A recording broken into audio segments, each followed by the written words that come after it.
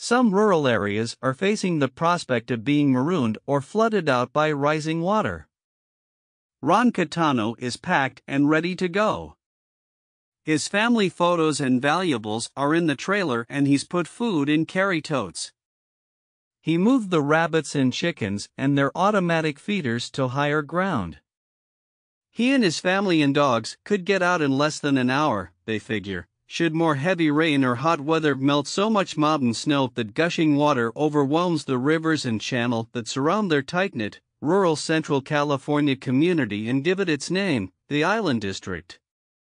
The water is coming this way, said Catano, who started a Facebook group to help organize his neighbors. I am preparing for the worst and praying for the best, and that's all we can do. After more than a dozen atmospheric rivers dumped record rain and epic snowfall on California, a reservoir that typically stores water upstream is expected to receive 3 times its capacity. Catano and his neighbors in the tree-lined Island District, home to a school, pistachio orchards and horse ranches about halfway between Los Angeles and San Francisco, could soon marooned by rising rivers or flooded out. Water managers are concerned that the spring snowmelt in the Sierra Nevada will be so massive, the North Fork of the Kings River won't be able to contain it and carry it toward the Pacific Ocean. Much of the water is being channeled into the river's South Fork, which winds through the area to fill a vast basin. More than a century ago, that basin was an enormous body of freshwater, the largest west of the Mississippi River, known as Tulare Lake, that would grow in winter as snowmelt streamed down from the mountains. But over time, settlers dammed and diverted waterways to irrigate crops, and the lake went dry. Now, Tulare Lake reappears only during the rainiest years, like this one, covering what is now a vast swath of farmland with water. Today, paved roads vanish beneath the lake's lapping waves and utility poles and trees jut out above the water, vestiges of land living put on hold. Fields that typically grow wheat, tomatoes, and other crops lie underneath. David Merritt, general manager for the Kings River Conservation District, said the Pine Flat Reservoir about 50 miles upstream can hold up to 1 million acre-feet of water, but is expected to receive more than 3 million acre-feet this spring from the melting snow.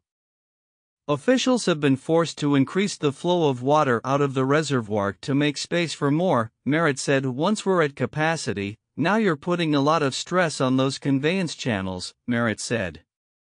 It's a very fast-moving stream and it's very deep right now. Island District residents have revived a decades-old network of neighbors for the first time since 1983 to assist each other in the event of a crisis.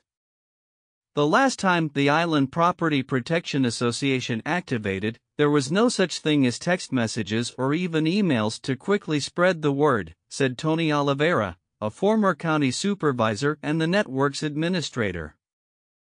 In a week, more than 200 people volunteered to help neighbors through the network, and the group's website received more than 4,000 hits. It's going to be 4 months of holding our breath, Oliveira said. The winter rains were welcomed by California's parched cities and desperate growers, who have been grappling with intense drought for the past several years. The state has long tended toward wet and dry periods, but scientists at University of California, San Diego's Scripps Institution of Oceanography have said they expect climate change will lead to drier dry years and wetter wet years. What will determine how communities fare now is how quickly the weather heats up. If temperatures remain cool, snow will melt slowly, with water gradually flowing from the mountains. But a hot spell could send massive amounts of water churning through rivers that could potentially overflow, officials said. A beaver or a squirrel that tears a hole in a levee could also bring trouble. It isn't the first time Kings County, home to 150,000 people in the fertile San Joaquin Valley, has faced these challenges.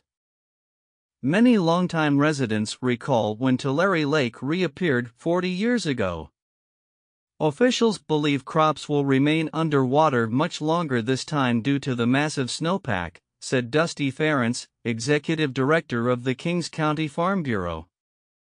To date, More than 60,000 acres of farmland have flooded, he said. It also returned on a smaller scale in 1997, said Nicholas Pinter, Associate Director of the University of California, Davis Center for Watershed Sciences.